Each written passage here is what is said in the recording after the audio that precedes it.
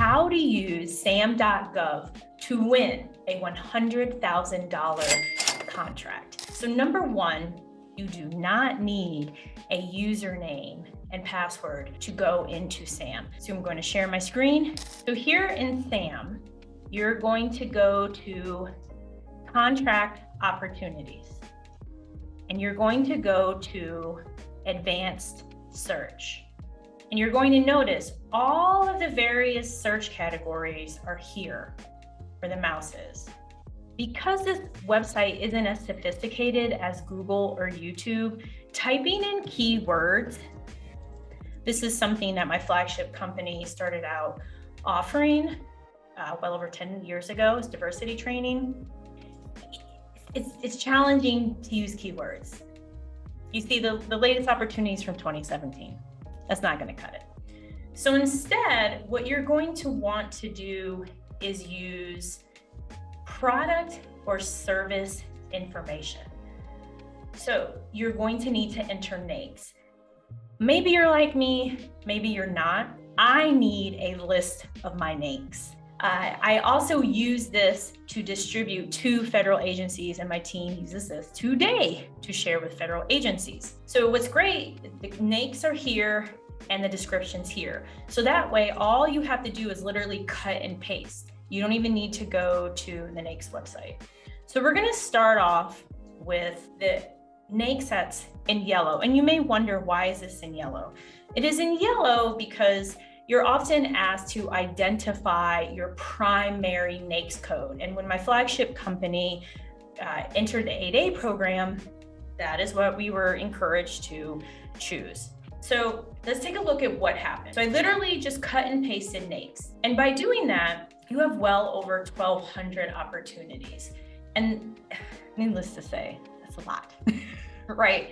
That's a lot of opportunities. So you want to narrow it down. What I like to do is I like to go to notice type. I like to drill down by sources sought and pre-solicitation. For the way that my brain processes, I like easy. I can't have a ton of options. It's very overwhelming.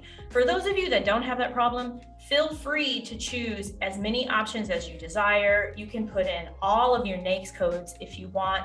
Just personally, I found it to be way too overwhelming, and I just didn't find success. That's also very vital in this space, is you have to know as a government contractor what works for you, what works best for you. So by choosing sources sought, pre-solicitation, entering in the admin NAICS, and of course, making sure it's updated date, because if not, you're going to get older opportunities. And these are important. I'll create a separate video discussing how to use the older information for business intelligence. But for the sake of today's video, we're digging into Sam.Gov so you can win a $100,000 federal government contract. So you'll notice this is a request for information.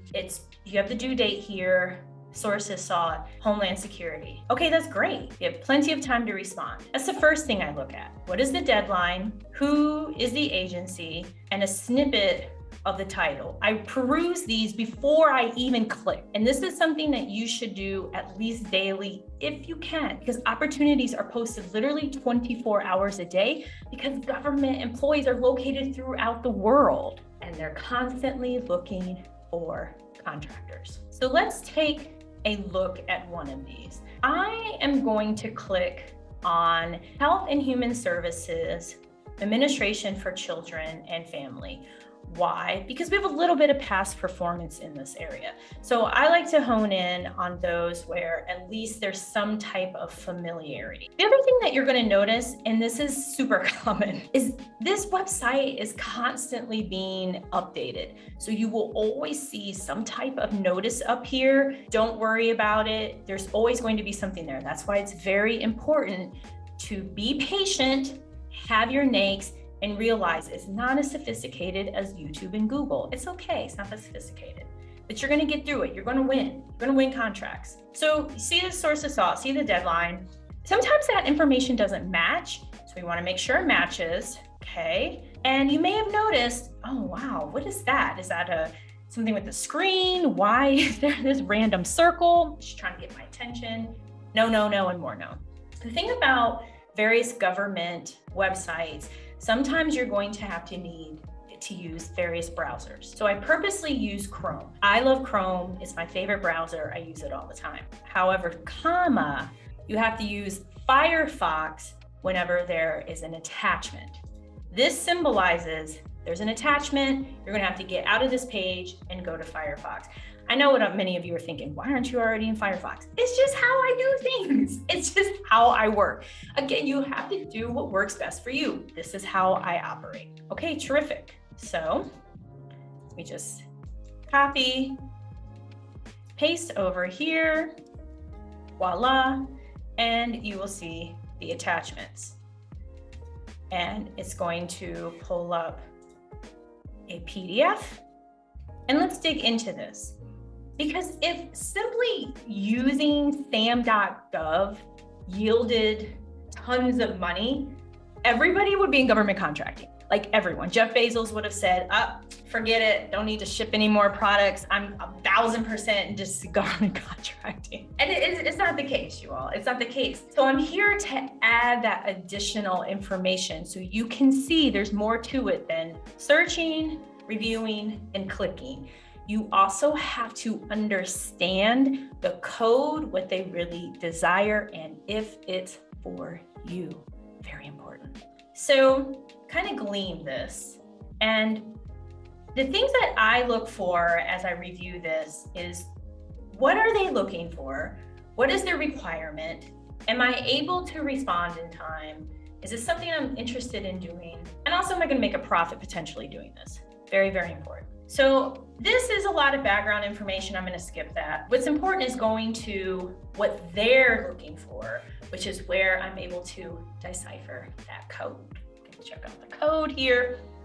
So they are saying, we request that you address the following questions with a direction that respondents do not need to address every question and should focus on those where they have relevant expertise or experience. Also provide background, descriptions, your role, background on early childhood care, etc. So this is code for, we understand that maybe not one vendor has everything that we're looking for, but we're open-minded. If perhaps your strong suit is number 2 and number 4, further down here, that's great. And if you can show the past performance, you can demonstrate through maybe your credentials, hey, this is great. That's what they're saying to you. And also, I want you to take note. There's a lot of questions. Literally, it's from page 2 all of the way to page 4. They are looking to you, to me, as a government contractor to answer as many of these questions that we can answer. And literally, you'll cut, paste, answer the question, as well as they want background information on you. So you notice that here, where they're asking, do you already provide this type of service? Are you on a contract vehicle? Things of that nature. Which NAICS do you think best fit this? Which is great because you have your NAICS cheat sheet, right? You have that. And these NAICS are those that you should have in SAM if you're registered in SAM, or if you're partnering with someone, they should have these NAICS in their profile. Or be prepared, they're gonna have to update their profile and add the NAICS. So in sum, I wouldn't bid on this because we don't really have past performance in this arena, not looking to team with someone, but for perhaps someone viewing this, this is a perfect opportunity for you. And if so, go forward with it. Now, you may be thinking, okay, this is where it ends. That was great. Wow, that's kind of a bust. It's not a bust. Not at all. Not at all. Why? Because now you have the contact information for 2 people that are connected to health and human services. And while this particular opportunity is around early child or early care and education, you never know what else they may want to purchase. So it's a great opportunity to reach out to these two individuals and ask to have a capability brief. This is a great opportunity. And more than likely, you can Google the contacts here and also obtain their phone numbers. You're gonna have to contact them often. I recommend at least once a week because they're really busy. And their full-time job is ensuring that opportunities are procured, opposed to contacting, talking, emailing every single government contractor who reaches out to them. So let's go back. Okay, so let's take a look at this opportunity, Technical, Administrative, and Programmatic Support, TAPS. This is for USAID, Bureau for Resilience and Food Security. So I know just from this description alone that it may not be a good fit because from my understanding, USAID, they often want organizations who have a huge global presence. So I typically wouldn't even open this. But for the sake of the video, I want you to take a look. So you see it's a pre-solicitation. Again, you have contact information, people you can connect with. We're gonna move it over to Firefox. And something else I wanna add, often in my early days, many people would say things in the government space like, oh, you can't be a government contractor and use a Mac computer. We use PCs. No, that's a myth. Many of my team members use Macs. I have multiple Mac computers. We never have issues. We never do. So I just want to put that out there. And also, believe it or not, some government agencies use Macs. So I just want to let you all know that. Okay, so you see the pre-solicitation. We already know that there's an attachment there because of the beautiful spinny thing. So we see here, they're looking for information. This is 5 years plus option years. Okay, this is exciting. So already I know this is well into 6 figures. I mean, this could be $1 million opportunity. And they're saying they've outlined what they're looking for. Okay, terrific. You can see that. And you can go deeper into these if you so desire. And once again, they have questions for you. Typically, a request for information, sources sought notice, they're asking you for feedback. No different than if you're looking for a new cell phone provider. You just don't go in and you're like, hey, AT&T, I need a plan. Okay, here's a plan. Yes, that's awesome. Let's do it. Usually you have questions like, how much is it? How many phones? Do I need to change my phone number? Can I get a new phone? Can I add family, right? It's no different than when you're getting a new cell phone plan or you're looking to potentially change your cell phone plan. Very, very similar. So they're asking you to respond to all or part. Once again, they're saying to you, hey, look, we understand you may not be able to respond to every single one of these questions.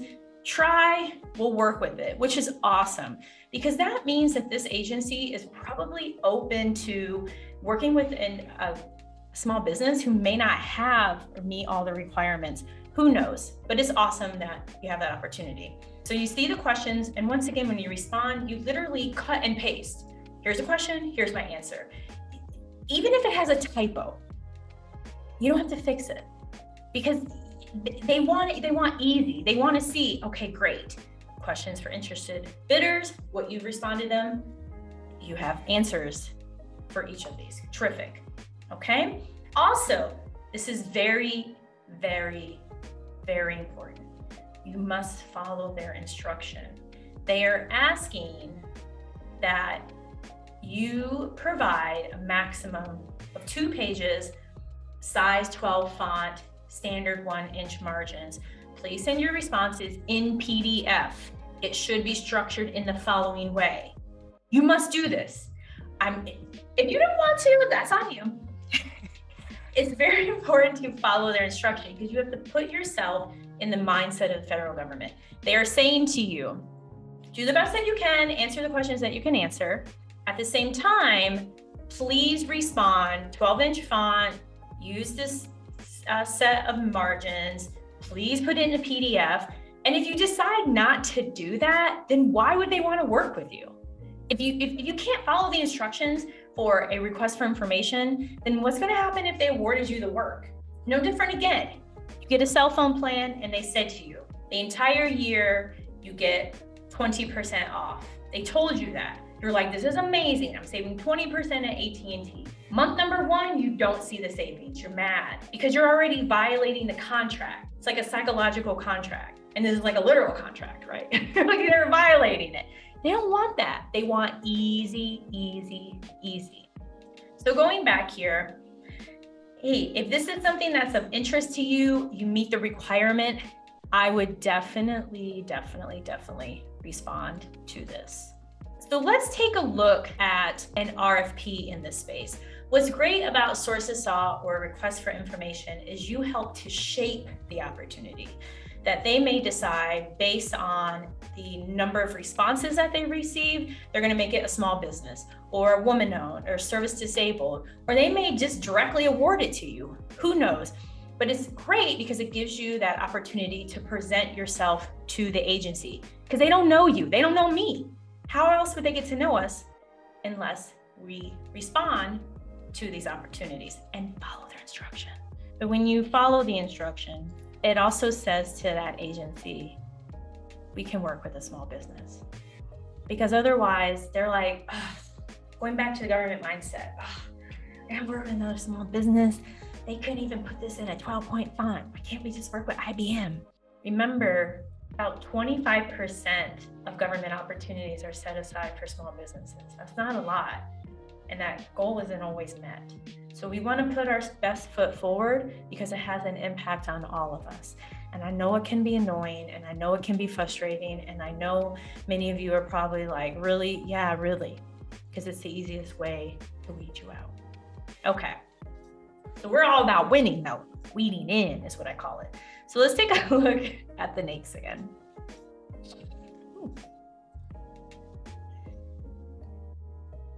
And we're going to go to solicitation and combined solicitation. We have the date, updated date.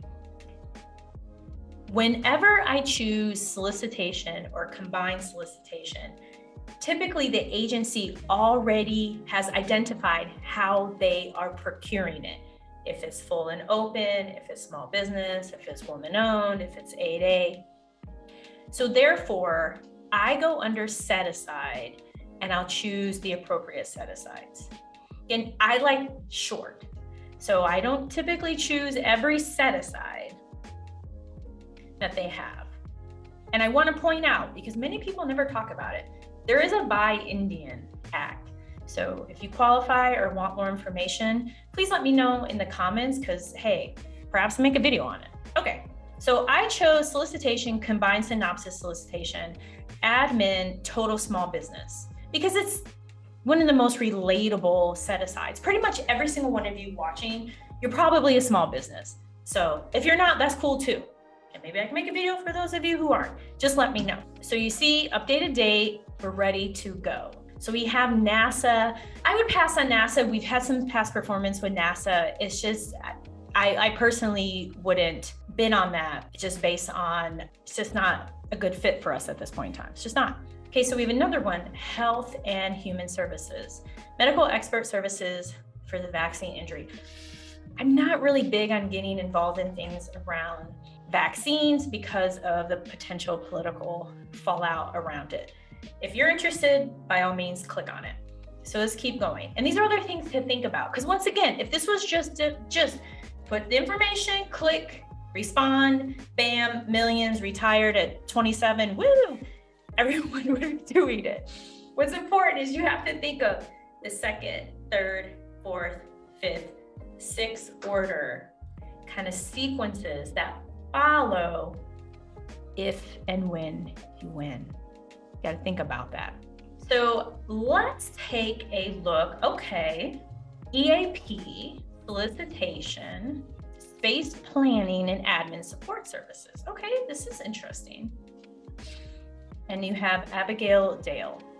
One thing to know, when an opportunity is in the sources, the solicitation stage, you cannot just reach out to them. Only when it's RFI, sources saw, request for quote, market research, hey, we want a one-on-one, I just want to talk to you, that's great. Whenever we're talking about there's actually a solicitation, you must follow the rules, right? You must follow the rules. So let's take a look. Oh boy, they're going to send us to another website. When I see this, I'm out. I know, you're probably like, what? I know, because I really like to narrow down and increase my likelihood of winning. And when I'm directed to the Fed Connect website, I'm skeptical. I don't want to go that route. I may share this link so you all can check it out. I'm just always skeptical when they connect you to Fed Connect. It's just my thing, right? Again, it's knowing yourself. You must know yourself as an entrepreneur. So they have all these amazing attachments. When it comes to the solicitation, you see the overview here. We know point of contacts in Ohio. And that's something that's also really important to get you to winning a $100,000 contract using SAM, is you have to be well aware of what your win rate is, what you're comfortable with, what all these codes mean. And it says to me, if they're just reconnecting you to Fed Connect, hey, there may be somebody that they kind of have in mind. Who knows? Maybe I'm reading into things. I don't know. But let's take a look. So this one, they're looking to give 5 indefinite delivery, indefinite quantity contracts. So that's really cool, right? And they're explaining to you how to submit your questions, how to submit the proposals, when they should be submitted, all of that. And then literally you just go through and open every single one of these attachments and you're going to respond accordingly. I'd like to point something out. Anytime that they ask you for past performance questionnaires, it's like a bonus tip. 2 things. 1, you're going to need to fill out this information for whoever you give this to. Number 2, in the Q&A, you need to ask the agency, if you have CPARs, that is, may you use CPARs in lieu of a past performance questionnaire? The reason for this is because the federal government is really busy. So while, Maria with Department of Justice is your favorite client and you all are BFFs, she may be really busy and it may be difficult for her to actually get to this, because often the person completing this has to send it to point of contact. And if they don't do that, and let's say 3 of these are required, you won't be considered for the opportunity. Sometimes your government clients may say, hey, just fill it out for me. I'll just sign it. It's just something that happens, just putting it out there. So when it comes to that opportunity, hey, it may be great for those of you out there. Personally, I wouldn't bid on it. In a follow-up to this, I will focus in on a couple of opportunities I would actually bid on. But this is what makes this journey so amazing, is look at the number of opportunities that came up, 63. And we're just in the 2nd quarter of the government contracting cycle. So what I may deem as a diamond, you may deem as dust, and you're not interested, and vice versa. But that's what's so great and so cool about being an entrepreneur, knowing yourself, charting your own course, and just being the best you. Because there's no reason you cannot win a $100,000 contract leveraging SAM. So one additional bonus, that is, and I'll make sure it's shared again, is what you're going to want to do, especially if you don't log in, or even if you do sign in, because remember, this site is not as sophisticated as Google and YouTube.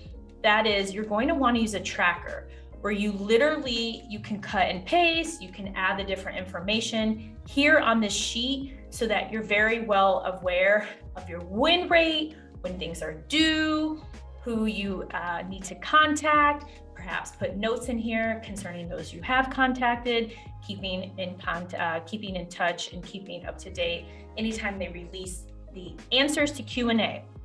Because another item that I'll add to this is, so let's quickly go back to this opportunity. So if you recall, they asked for questions. So what's going to happen is they're eventually going to release what's called the Q&A.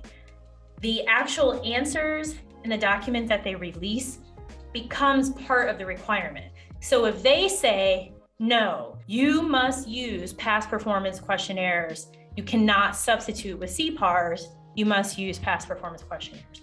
If they say, yes, we will extend the deadline, okay, great, they've extended the deadline. If they say, actually, the number of labor hours is 1,500, not 2,000, it's 1,500, not 2,000. So you have to be very mindful and go through every single one of the answers, because it's now another requirement.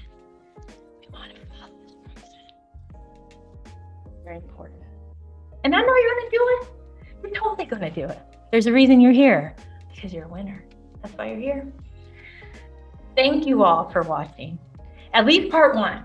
I will go more into this because this is one of the most important platforms that exist in this entire space of federal government contracting.